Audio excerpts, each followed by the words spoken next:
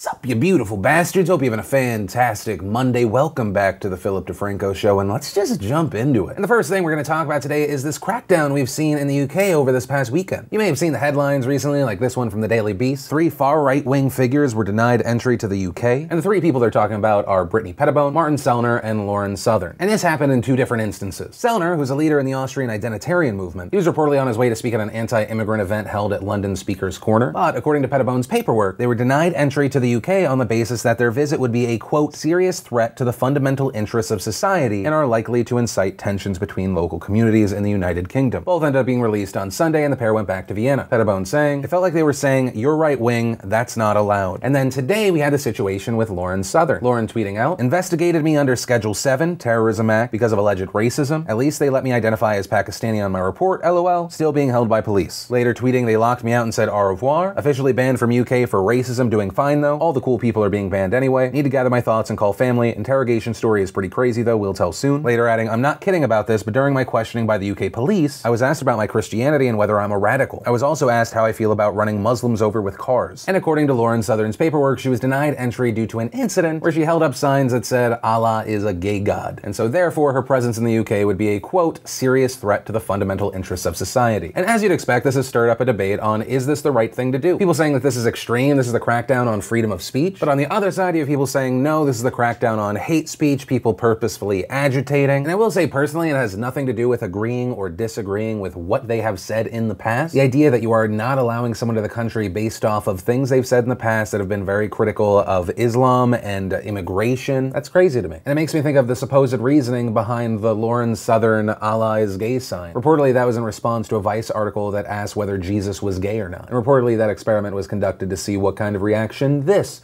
would get. And so if you flip the situation and it was someone trying to get into the UK who is very anti-Christianity, who maybe also goes around saying anyone that wants completely shut borders, they're a Nazi, would that person be barred entry? And also, should that person be barred entry? I think that whenever possible, when we're trying to think about a situation, we flip it just to see how we would react. But with that said, I want to pass the question off to you. What are your thoughts on this story? Good thing, bad thing, misplaced priorities for the UK, or no? Let me know in those comments down below. Then, because apparently someone over at Netflix was like, Netflix isn't quite addicting enough, even though we literally have a feature on Netflix that's like, are you sure you're still watching this show and you didn't just leave it running? No, Netflix, it was raining in LA on the weekend and I didn't feel like going out onto the road and driving with a bunch of people that don't understand precipitation. That's the excuse I'm using for being a garbage person today. But those changes that I was mentioning before my rant are actually tests targeted at children. The new system essentially grants patches for watching certain shows. Some of the shows that were tested include Fuller House, Trolls, A Series of Unfortunate Events, and essentially it's the attempt to gamify viewing experiences on Netflix for children. And while this on its own is kind of interesting, I also wonder if people are going to call out the timing around this. It's a move aimed at children, obviously trying to increase watch times with children, getting people into their system as they grow up. But at the same time, we're seeing studies that are claiming that excessive viewing times of TV, of tablets, is actually harmful for children. And so I'm personally interested to see if this test becomes a new full-fledged feature, or if they end up pulling it back, killing the program because of outrage that comes out. Personally, I'm of the mindset that the responsibility falls on the parents, but that might not fully matter in a move that seems so heavily targeted specifically towards the children. Then in a quickie update to a story we covered last week, Martin Shkreli, of course, the Pharma Bro. Where we left off, the judge said that Shkreli was responsible for $10.4 million in losses. And one of the main reasons that number would likely matter is it could affect his sentencing, which was Friday. Shkreli's lawyers were trying to get less than 2 years. Prosecutors want 15. The judge kind of just split it down the middle and gave him 7 years in prison. Also, according to a Vice correspondent, before he was sentenced, Martin Shkreli just started crying in the courtroom. And also, another point that same writer pointed out, it's important to remember that Shkreli is serving 7 years not because he raised the price massively. We're talking 5,000% of a drug that helps people live their lives, saves their lives. A disgusting, unforgivable thing that people in the pharmaceutical industry do on a regular basis, but because he defrauded other rich people and now he has to pay the price. And I'm not saying that Shkreli should not have faced punishment for that, but it is just very telling who gets prosecuted for what. But from that, I want to share some stuff I love today, and today in Awesome brought to you by Postmates. Postmates, of course, a fantastic delivery on-demand app. You want something from the store or restaurant, open up the app, boom, they deliver it to your house,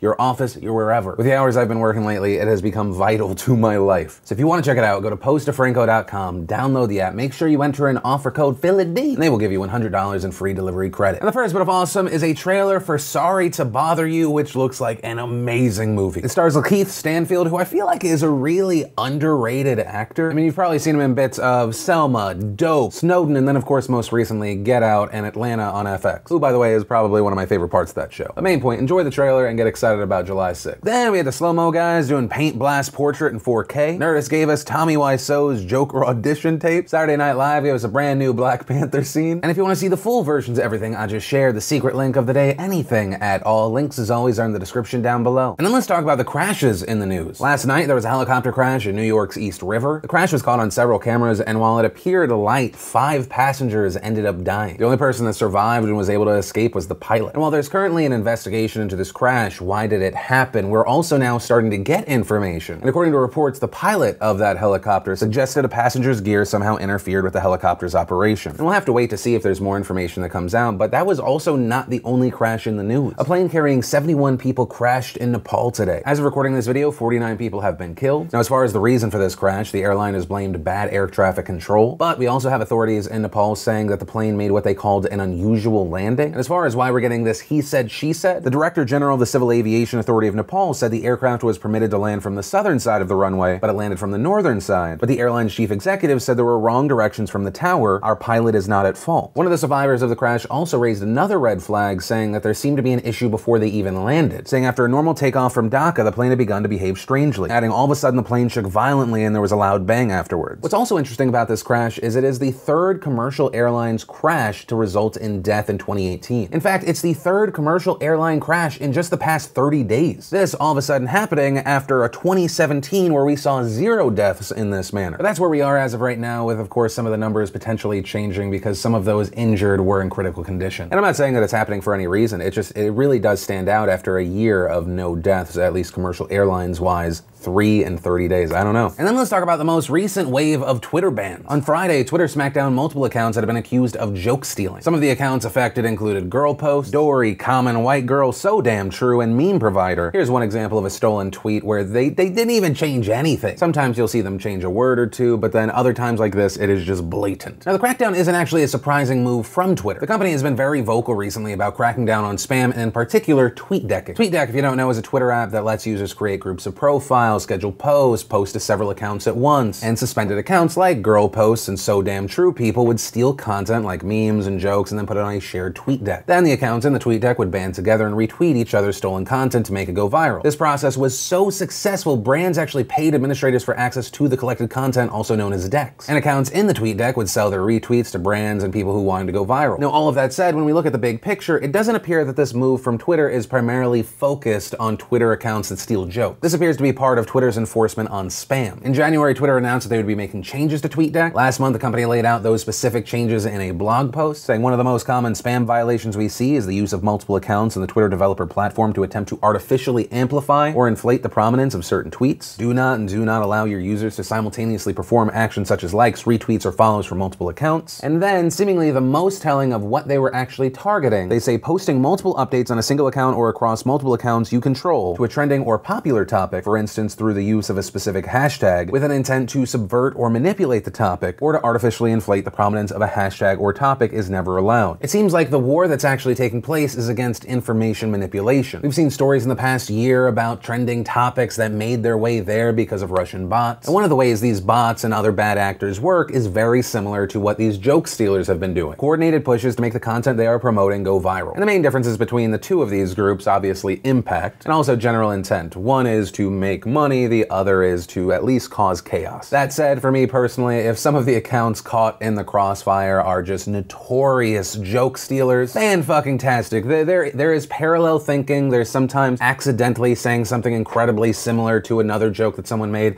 and then there is the unapologetic stealing we see from many of these bad actors. Unfortunately, I believe that it's just a matter of time until they bounce back in a different way or they thrive somewhere else, but any inconvenience whatsoever makes me happy. And then let's talk about lawmakers in Florida voting on a ban, although it might not be the one that you're thinking of. Obviously, the past few weeks, there's been a lot of talk about guns and legislation around guns in Florida, but what I'm talking about today is child marriage. And for multiple reasons with this story, I think it is important that we share Sherry Johnson's story. Sherry Johnson's rapist was a church deacon who started attacking her when she was 9 years old. And by the time she was 10, she was pregnant with his child. And reportedly, when her church found out about the crimes, they pressured the mother to have the daughter marry the man, which a judge approved. At the time of this marriage, she was 11 years old and he was 20. And reportedly, the abuse continued for years, and during that time, Johnson gave birth to 5 more kids before she escaped the marriage. Now, her child marriage happened 47 years ago, but many children today can still legally get married. And so Sherry has spent the last 6 years fighting to make sure no child goes through what she did, which then brings us to current law in Florida. Now, currently in Florida, if you're 16 or 17 years old, you can get married, but you have to have the consent of both of your parents. That is, unless there is a pregnancy involved, in which case there is no minimum age for marriage as long as a judge approves. And according to a frontline analysis of child marriage in the United States, more than 16,000 minors were married in Florida between 2000 and 2015. And a legislative staff analysis showed that between 2012 and 2016, over 1,800 marriage licenses were issued in Florida to couples when at least one party was a minor. This included a 13-year-old, 7 14-year-olds, and 29 15-year-olds. There was even an example where a guy who was 90 years old was able to marry a 16 or 17-year-old. So that said, on Friday, Sherry was hailed as a hero because the Florida legislature passed a bill changing rules for child marriage. State lawmakers have repeatedly cited Sherry Johnson as an inspiration to change the law. And while there were some initial disagreements because the House wanted carve-outs for certain 16 and 17-year-olds, ultimately we now have a single bill. A bill that's been approved by both Florida House and Senate. It is headed to the governor's desk, and it sets limits on the marriage of 17-year-olds. Pregnancy is no longer a factor, and now anyone marrying a 17-year-old can't be more than 2 years older, and the child would need parental consent. And it's essentially a done deal. Governor Rick Scott said that he will sign the bill. What's also interesting about the bill is that it was almost universally approved. In the House, it was passed by a vote of 109 to 1. The single no vote came from Republican Representative George Moritas. And while he didn't say anything on the floor, if we look about a month before to a quote that he gave, it kind of gives some insight. At that time, he said, "I'm particularly focused on the pregnancy aspect of it. I don't want the message to be that it's better to not get married." So there was that. Now, all of this said about Florida, it's important to point out that this is also a nationwide issue. While 18 is typically the minimum age, every state seems to have legal loopholes or exceptions allowing marriage at a younger age. According to Unchained at Last, a group campaigning to abolish child marriage, at least 207,468 minors were married in the United States between 2000 and 2015. In the last 2 years, we've seen Virginia, Texas, Kentucky, New York all voting to ban or limit child marriages, but we've also seen other states struggle. New Hampshire was considering a bill to raise the minimum marriage age, but that was killed after a recent push from a handful of Republicans. In Tennessee, House Republicans also killed a bill late last week that sought to ban child marriage, but this also seemed to be part of a bigger thing. Attorney and former state Senator David Fowler argued that it would hurt his effort to challenge the Supreme Court's 2015 decision that legalized same-sex marriage. So therefore, according to Fowler, if the state were to move forward changing anything around marriage, it would then disqualify that they really thought that all marriages were nullified by that Supreme Court decision, and ultimately, while it would make a change here, it would be self-defeating in the Supreme Court. And this move was outrageous to a lot of people, because essentially you're dealing with a situation where the argument for not shutting down child marriages is you're not a fan of gay marriages. And considering the stories around child marriage that have been coming out of Tennessee, it can be infuriating. Frontline's investigation found that Tennessee had the youngest married children in the country. This including 10-year-old girls who have been married to men between the ages of 24 to 31. We've also seen a story of an 11-year-old boy who had been married to a 27-year-old woman in Tennessee. And then that brings us to Missouri, whose current laws are the most lenient for child marriages. It has even been called a destination wedding spot for child marriages in some circles. Part of the reason for that is Missouri is the only state that requires only the signature of one parent, even if the other parent objects, for ages of 15, 16, and 17 years old. Additionally, like half of all states, Missouri has no minimum age to marry, but it requires anyone 14 and under to get a judge's approval, which if you haven't picked up on by this point, I think is batshit crazy. We're talking about people who are in sexual relationships that are considered statutory rape. And in some cases, we're seeing the children marry to protect the partners from prison. I mean, we're talking about situations where from a legal standpoint, it is understood that this person is so young, they cannot consent to sex. But because there's a baby or someone approved a 10-year-old marrying someone between the age of 24 and 31,